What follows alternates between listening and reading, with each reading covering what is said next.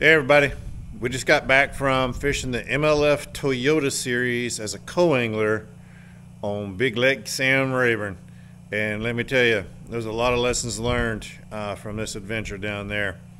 I want to go over some of those lessons learned here in this video. Y'all stay tuned. Alright, so some of the lessons learned down at Sam Rayburn MLF Toyota series. But let me just first start by saying, number one, I haven't been down that lake in 10 years or better. And number two, I way overcomplicated things. Number three, hats off to Wyatt Ferguson and Brian Robinson. Those are the two pros I got to fish with. Wyatt ended up second place overall. Bright, young, talented man who's a guide on that lake. And can really stick them. Doesn't matter which lake that he fishes. He knows what he's doing. He can run that forward facing sonar like nobody's business. Hats off to him. Brian Robinson is an ex-NFL Minnesota Viking defensive end who graduated and played at the University of Texas and played, I think, 11 years in the pros. And they both were very professional, good individuals, and let me do what I needed to do, but more importantly, they just showed me some stuff that I'd never seen before, and again, I way overcomplicated things. So hats off to those guys for taking me fishing and letting me ride in their boats. I greatly appreciate the opportunity to get to know you, and look forward to seeing you and talking to you as this trail continues throughout the year. Now, how did I overcomplicate things? Y'all stay tuned.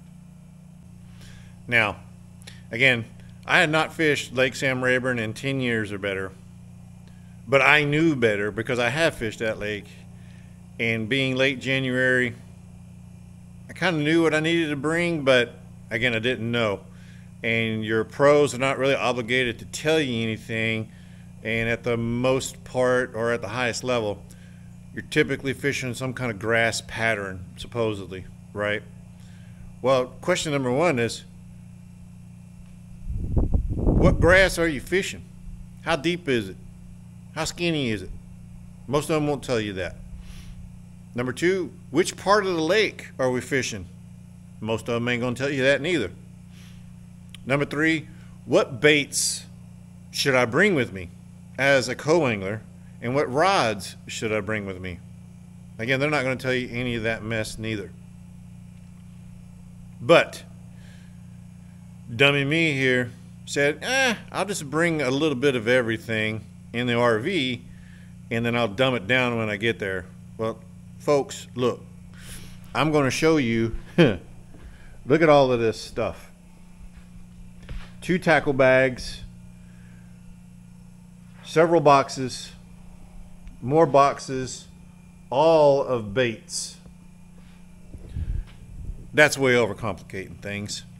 And I brought 8 rods. For crying out loud, that might have been a little bit too much, but we're going to go over some of this in detail, so y'all stay tuned here. So to give y'all a little bit of the story here real quick, a nasty, and I mean a nasty, cold front blew through Tuesday into Wednesday, and it was so windy and so cold they canceled the first day. That wind was constant, 40 miles an hour out of the northwest, and on that lake, that's just unsafe. So I give props to MLF and the tournament director there for keeping us all safe. But at the end of the day, we lost a day out of a 3-day event to fish Lake Sam Rayburn on MLF. But hats off to them to make it a wise choice. Second day, it was still cold.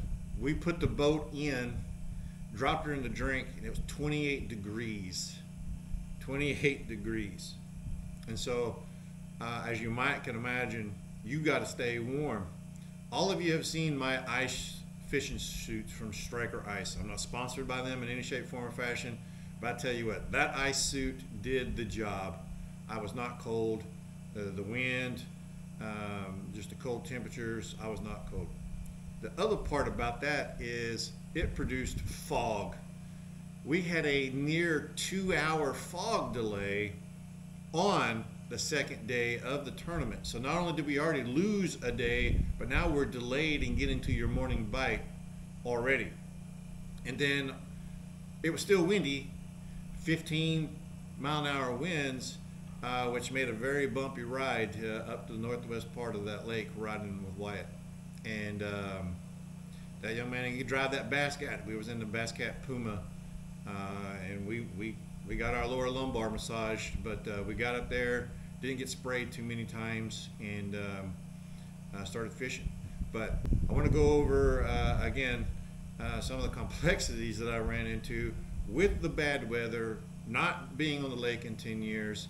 And again, you see all of this stuff that I brought with me. Clearly you can't put all of this in their boat, but let me show you what I did put in their boat, and how I put myself through more torture.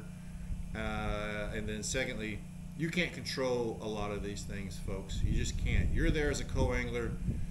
You're there basically as an observer of what they do, where they do it, how they do it, baits, techniques, how they're using their tools, such as their grass and electronics, to hopefully learn from the experience at minimal. And to me, that was mission accomplished. I did learn a lot from both of them, and more importantly, I learned more about myself, that I made this way too complicated, and I will learn from it, and it won't happen again. All right, so some of the lessons learned is gear. Most co-anglers, you should probably carry anywhere 5 to maybe 6 rods at the most. Depending on your boater, they'd be all right with you bringing a few more. I had 8, but I never took all 8 of them at the same time with me. But those 8 gave me different techniques that I wanted to try and throw.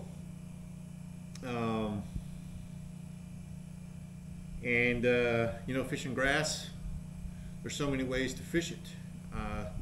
So as an example, you can throw a nice Carolina rig rod down there. I had wobble heads tied on, various types of swim baits and underspins. I even had a Texas rig there, and then another bigger underspin, and then I had a shaky head worm rod, also a Masinko rod, and also used it for wacky worms, which came in very handy. And then I had an Alabama rig rod, and then I had 2 other rods for which I was throwing rattle traps. And this time of the year, Sam Rayburn specifically is known for rattle trap fishing. So whether you're throwing Cordell hot spots, Arashi shads, the actual rattle trap itself from Bill Lewis Lures, it doesn't really matter. Lipless crankbaits in that grass, you chunk it out there, you bring it back, and when you hit the hydrilla, you rip it out, and hopefully they hit it at that time, or sometimes they just hit it out of the blue. But the grass was all over the lake, and we fished grass for the most part, especially on day 2 with Brian, in 3 to 5 feet of water. We never ventured out deeper than that until the second half of the day. Wyatt, on the other hand, we went straight to a big grass flat that had some submerged stumps in it, and he had that trolling motor on high, and he was using his forward imaging sonar to look left and right.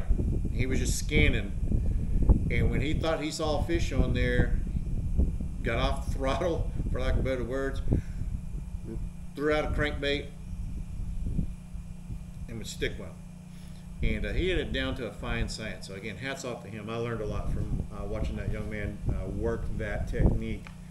And when you fishing with somebody like that, as a co-angler, you basically only got 1 or 2 choices. Number 1 is you can just random cast with a rattle trap or whatever out there, spinner bait, moving bait, chatter bait, swim baits, just moving baits, or you can just drag a rig, a Carolina rig, a big jig, and you're just fan casting, because by the time those baits hit the bottom, it's already behind you, right? So what I did is I broke out the old wobble head, and I put a big old bandito bug on the back of it from Guggen Squad. Again, not sponsored by any of those folks. That's 3/4 of an ounce that I was dropping, so it hit the bottom real fast. And this is in 7-8 feet of water, just so I could pick it up and do it again. Caught one keeper fish doing that, and just try my best to keep up with Wyatt. But I would have to throw literally in the front of the boat. He was throwing directly in the front of the boat, so I would throw a little bit on his side. He didn't mind, because he told me he was going to fish fast and cover water. But at the same time, I was not prepared. He was throwing crankbaits that were deep divers and into the little sloughs, for lack of better words. We were literally going on the lines on his hummingbirds for depth, and he had all of his color coded per those contour lines, and we stayed on the contour line the entire time on the shallow flat. And on one side it would drop down to 8, 10, sometimes 12 feet of water, and then on the shallow side it was 5 to 7 foot. So we stayed right there on that 7-foot line, and he was just scanning left and right, and as soon as he thinks he saw a fish or some bait, he'd get off the trolling motor and make a cast and jerk down to it, or just crank down to it and stop the bait right there in front of what he thought, and was a bass. First day he weighed in 18 pounds. Second day he had 28, and again he came in second place on that. He strongly believes, and I support his theory, that he could have had more larger fish on the first day, but again we had that 2-hour delay.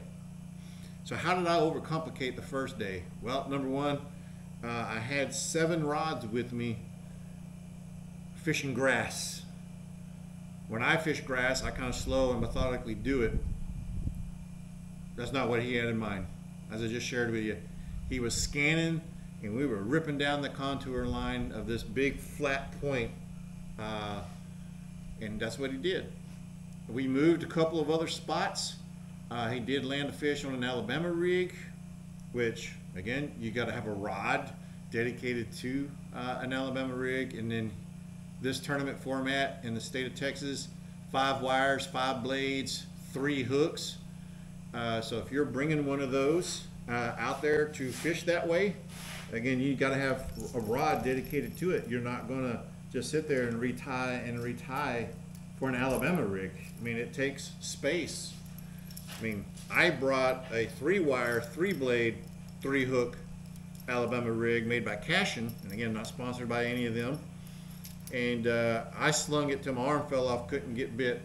But he had a 5-wire, 5-blade, 3-hook, but 5 baits, 2 dummies, and he did snag one of his keepers off of it. So I went smaller, thinking that I could get just as much action as he would on a 5-wire, and it just didn't happen for me. But you know, again, hats off to him. He did a fine job. Super nice guy, can't complain. But that's the other thing you guys have got to think about. When you're fishing as a co-angler out of somebody else's boat,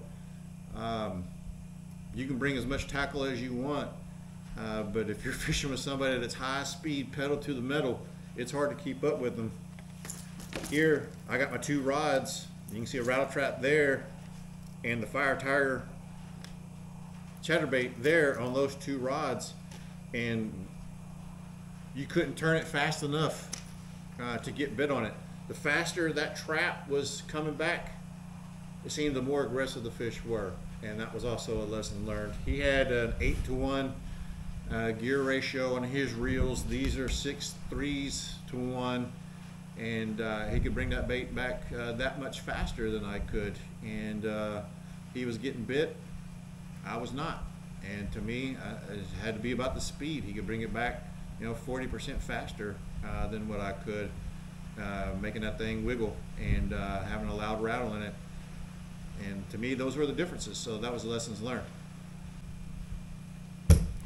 Okay, day 2, fishing with Brian Robinson. He fished more my style, I'll be honest with you. He was slow, methodical, if you want to call it that. But at the end of the day, he covered a lot of water with the rattle trap and some grass flats on a completely different east side of the lake up near Buck Bay. And he threw rattle traps and threw rattle traps and threw rattle traps. He had 7 rods on deck, every one of them with a different size and color, manufacturer of a rattle trap. And again, you know, lipless crankbaits to get bit. And during his pre-fishing, he said that this area is where he had caught, you know, 12 to 14 pounds, and that's all he's really looking for. He was just hoping to get 12, 14 pounds, and me being his co-angler, hell, I'd been happy with 12, 14 pounds because day one leader was only 11 pounds total for the co-angler side, and I had one fish for 1.14. So I knew I had some ground to make up, but it just didn't happen. But what he did, again, was just throwing rattle traps in areas, and we rotated back and forth between these two areas that were very close until about noon. And I had caught my one keeper bass in there that weighed 3 pounds 7 ounces, which was a good chunk, and he was struggling to find keepers on the rattle trap. I'd caught that one fish plus a grinnell on a wacky worm inside the grass. And as he was getting more and more frustrated of not catching fish on the rattle trap, he started speeding up, and so I had to put down the wacky worm and go to moving baits again. So here I was again, throwing chatterbaits, rattle traps, Alabama rig, just to try to keep up with him. And then I also had swim baits, underspins out there. But again, that's 7 rods that I had to bring with me just to try to keep up with his speed. And that's hard to do. It's really hard to do. You got somebody that's running 80% on their trolling motor and just whipping and whipping, and they're just ripping those crankbaits out of that grass. Man, that was challenging. I was not prepared for that. And when you got power poles back there, and they're moving, you know, at 3 to 4 miles an hour, believe it or not, you make a 30-yard cast with a rattle trap because you can really zip them out there. Holy cow! Your line's behind the power poles. So, not to create excuses or anything, but that's just how those guys fish that lake this time of the year, and I just didn't know that. I was not expecting that. I was, again, just wanting to go to an area and just kind of pick it apart, and their definition of picking apart was throw a rattle trap as fast and as furious as possible. And with me still trying to get over the motorcycle wreck and whatnot, my shoulder just couldn't hold up to that, so I had to rest every once in a while just the same. But again, that's how I learned from both of those guys for that lake is you've got to be prepared this time of the year to rip through that grass and be prepared for moving baits most of the time. And between those two gentlemen, we fished water from 12, we squeaked off into 14 feet, and then we were in 3 to 5 feet, and grass was all in that lake. And I thought I was prepared, but yeah, they just fished fast. I had similar techniques that they were throwing. I would throw a slightly different color or different size, and then a different technique altogether in some cases where I thought I could get away with throwing a smaller, you know, piece of plastic. But at the end of the day, they just fished fast, and I was not prepared to do that mentally. But again, lesson learned. Okay, another lesson learned is how much crap do you actually try to bring into their boat. By rules and definitions, they have to give you one of their rear storage compartments to put stuff in. And that's not a lot of space, especially when you're competing with somebody that has got the whole front deck of their boat, rod lockers, bait storage. They can have 14 rods on deck. You bring 5, 7, maybe 8 rods, and again, different techniques. You're spending a lot of time cutting and changing your rigs where they're just dropping down a rod and picking one up. And by the time Again, if they're fishing aggressive and fast, they want to give 2 or 3 minutes, 5 minutes, 10 minutes tops, different technique or whatever on this area that you just ran to. By the time you re-rig, cut up, and retie, they're ready to go to the next spot. And that's also another one of the challenges, right? Is when you're fishing with somebody that's that fast, that methodical, that has 30 to 40 spots they want to go to, and get there, look on their forward-facing sonar, see if they see the activity, see if they see balls of bait, you know, whatever it is that they're specifically looking for, brush pile, and you know, as another example, and if they don't see fish down there, up comes the trolling motor, and let's go. So you're not even finished re-rigging half the time to fish those conditions, those locations, and that was a challenge for me as well. So how to overcome some of that? Well, again, bring as many rods as you can comfortably be with the actions, the length, the type of string that you want or need to fish various lures and various techniques. You know, 7-foot medium heavy, most of the time you should probably bring 3, maybe 4 of those to cover any kind of Texas rig or dragging a jig or big worms down the bottom, spinner baits, chatter baits, and be prepared for that. And then by the time you throw a 5th rod for an Alabama rig in there, a 6th rod for a Carolina rig, you know, that's 6 rods you got in the boat, and you've only got the little slit to put them in on there most of the time on the passenger side. You're spending more time digging rods in and out, changing techniques as you're going from spot to spot than you are fishing, and it can get aggravating and frustrating if you allow it. You mix that up with a swim bait rod, depending on the size of swim baits you use. Again, it can get really complicated very quickly. So you've got that many rods to put in the boat, plus a lunch bag, which I use the Husky from Home Depot as a lunch bag. I'm not sponsored by Home Depot or Husky, but I love this little lunch box. It does what I need it to do. I have my chocolate milks, my orange juice in there, and I can do a review of this bag, but you know, for 20 bucks, it's an insulated cooler, slip you an ice pack down in there. It's got water bottle holders here on the side, but I use a jug for my water that I stick down here, and this is what I throw in my storage compartment that I'm allowed, along with my paintball mask to protect my face while we're running. Most of these guys, they've only got the driver's console. They don't give you a passenger console, so you're taking all that cold wind, rain. You have to be prepared, and all that stuff takes up space. Believe me, going 70 miles an hour in 29-degree weather when it's raining, or even just the spray from going through the waves hits you in the face, it hurts, man.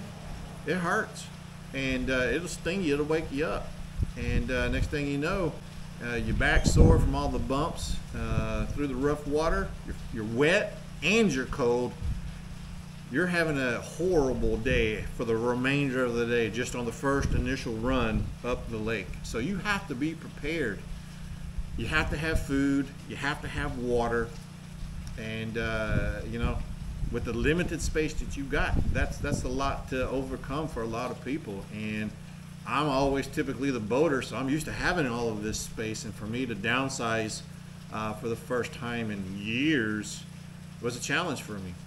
And we're going to go over what I downsized to next. Okay, so just a quick overview real quick. Again, you need food. This Arctic, not Arctic, but this Husky cooler from Home Depot, 20 bucks. It's got insulation here and inside, and so when you put cold drinks in there, this is also insulated, and I kept my Big League Chew in there, along with beef jerky, bag of Skittles, everything else that was small enough to fit in this pocket I put in there. And again, this held several sticks of beef jerky, chocolate milk, a Mountain Dew, again not sponsored by Mountain Dew in any shape, form, or fashion, an ice pack, plus a bag of Pringles, a small can of Pringles, and a small can of almonds, and some trail mix. And then it's got 2 water bottle here holders on the side, but I use this jug for water. This is an Arctic, I believe it's 60 ounces of water, dang near a gallon, and it's got a big opening on it for which, you know, you can put ice in there very easily. Stick your whole hand down in there instead of the little beady containers. This will allow you to put ice in there, keep it cold all day long, and twist on there. It's all metal. So between this and a thing for food and things you don't want to mix with water, such as your chocolate milk and your orange juice and whatnot, Lunchables I put in here. You actually store a lot of food in here between those pockets up front, and it's even got a pocket back here in the back. Again, not a review of this bag, but just to show you again how much food and snacks I can take with me. And my theory is, if I'm not catching them, I'll be danged if I go hungry. So you need to stay hydrated, you need some energy, and this is what I use. I throw this into the dedicated locker box for me in the back of the pro's boat, and that's what I take with me, along with a paintball mask, again to protect my face. Rain gear can also be stored in that box depending on the rain gear that you use. So whether you're using guide wear from Cabela's 100 mile an hour Bass Pro Shop rain suit, Columbia, it doesn't matter. I'm not sponsored by any of those, but there's several great rain suits that protect you from the wind and the rain and keep you warm. You need your gloves, a beanie for your head. All of that stuff takes space, and when you only get that one little storage compartment to put stuff in, you got to be very efficient on how you pack all of those items plus your baits. We're going to go over the baits next. Okay, tackle time, right? Holy cow. There's several ways to do this, and again, I think I overcomplicated it way too much. The first day out with Wyatt, I had this big tackle bag. It's basically a duffel bag from Cast King that's got 4 pockets around it for which you can stick 3600 series tackle boxes in. And I'll pull one of them out here real quick just so you can see, but you can see there's 4 of those, and you can stick trays, these big tackle boxes in there, and not have a problem. And I had this thing loaded to the gill. When I mean loaded, I mean loaded. And then you have a nice big opening up top that's divided, for which I had things in little zipper bags that were technique specifics and whatnot. And just tip that over a little bit, you can see that this thing stores a whole bunch of stuff. And I still had 4 tackle trays on the outside, plus other trays sitting here with swim jigs and things like that, and soft plastics after soft plastics, and packages of swim baits, and on down the line. And I gave myself way too many options, not knowing how fast I was going to be fishing. But long story short, this gave me confidence. That way, if I did get to an area and I wanted to change color, techniques, I had it in this bag. But at the same time, I didn't have it because I did not bring deep diving crankbaits, because I was not expecting to do that. I did not even bring square bill crankbaits because I was not expecting to do that neither. And lesson learned. However, other things you got to bring in your bag is your own culling tags. So if you did catch 6 keeper bass, you've got a 6th culling tag for which you have to tag your fish in the live wells so you can pull them out and weigh them and lock them with the punctureless tags in the lip and cull your lightest fish. Well, Mo, how are you going to do that? Well, again, this bag has so much space in it. I have my own scale right here in the top, and I could just remember which one was my lightest one after I'd weighed them all, and then which one had to go next. There is other Rapala scales, which I got one here in the Bird, that I use to store 1 through 5, and I just pull out the lightest one, and it's right there, and it tells me how much they weigh. Plus, I also have in this bag a first aid kit in case I needed some ibuprofen, for which I add in here. I get a hook in my hand, any band-aids, you know, whatever it is. It's always nice because you can't be guaranteed that your boater's going to have that stuff or be willing to give it to you. Another tool that you got to be prepared for is the length. I'm yet to meet anybody that's a fisherman that would not let you borrow their bump board, but just in case, if you do run across such a jerk, you should always have a roll-up or a retractable ruler that you can lay on the ground, lock it out, and put your fish down there. But I've never seen anybody not let you borrow their bump board. But this is what I took with me on day 1 with Wyatt. As you can see, it's kind of big, it's kind of bulky.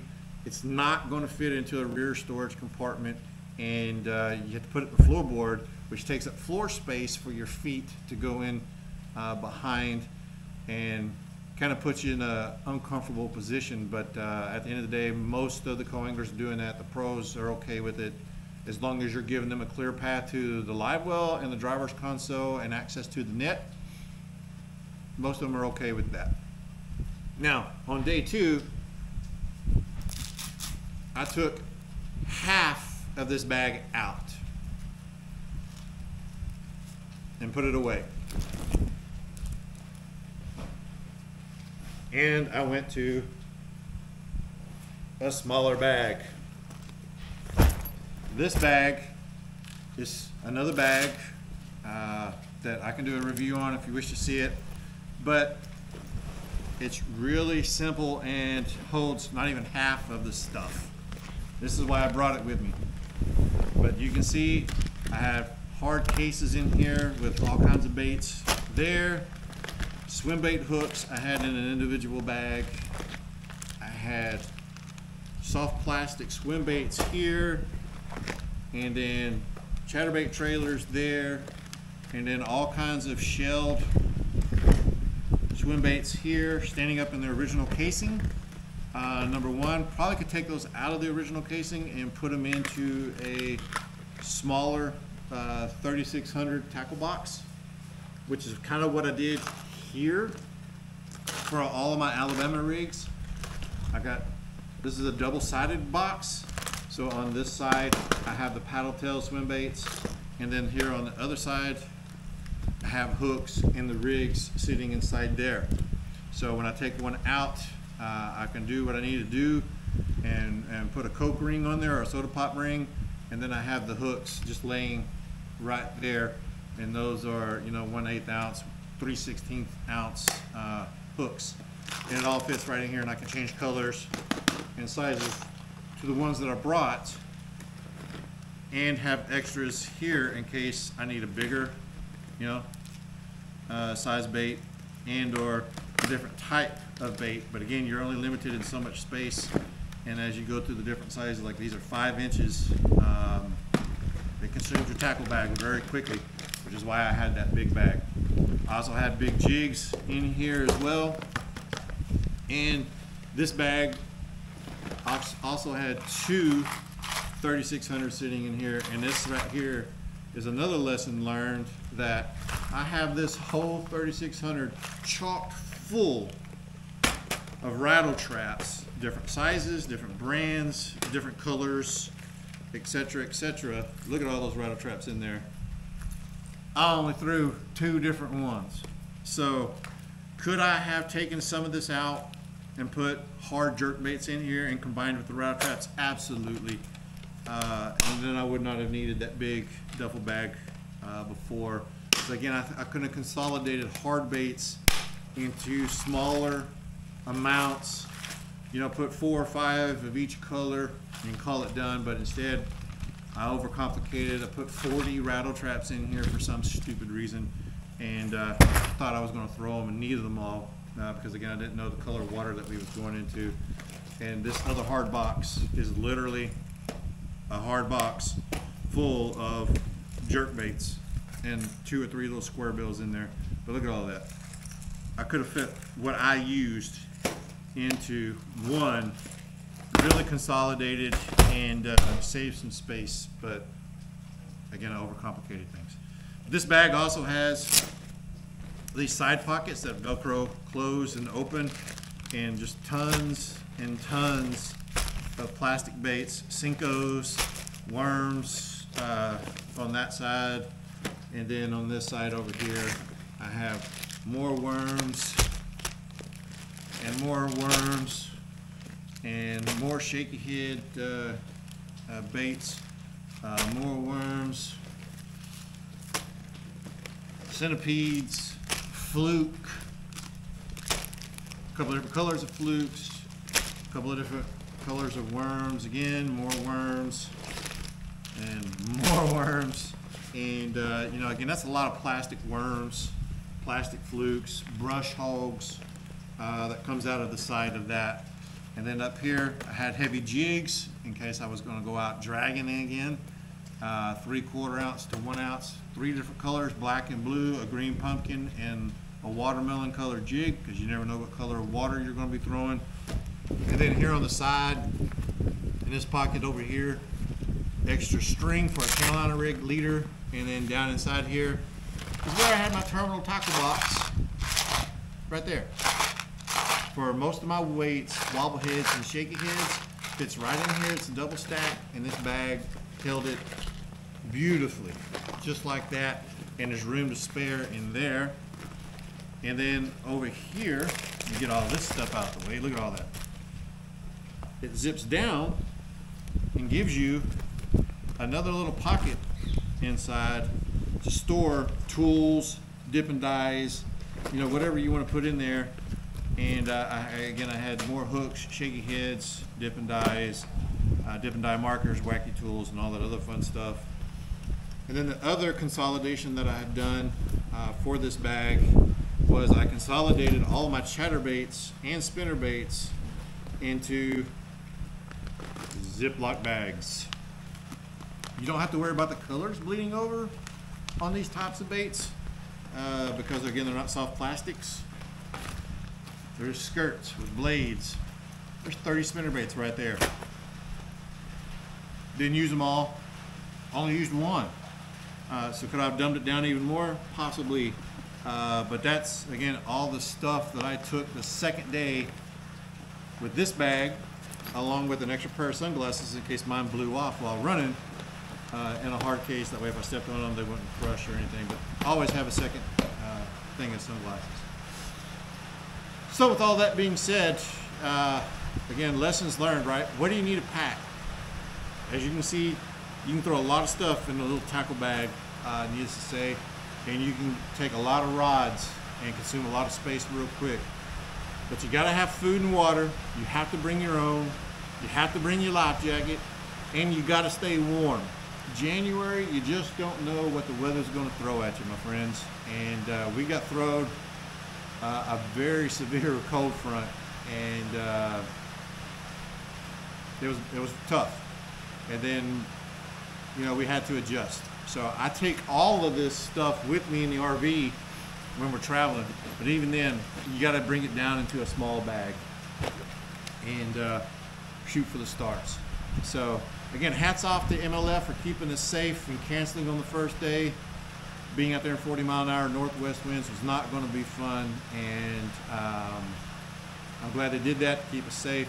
Hats off to Wyatt Ferguson and Brian Robinson for taking me fishing, showing me a few of their stuffs, their spots, their techniques, most importantly, and how they're using their tools, forward imaging sonar, and all that other good stuff. Man, that was quite a show, especially with Wyatt getting second place overall for the tournament. So hats off to that young man. Hope this video helps you out on how to prepare as a co-angler for any tournament, not just MLF. But being a co-angler, again, is an adjustment for me for this year. I am going to be fishing a lot, finally, now that I'm able to do such. And we'll do a video every time. So thanks for watching. Hope this helps you out. Y'all be safe out there. Go rip some lip.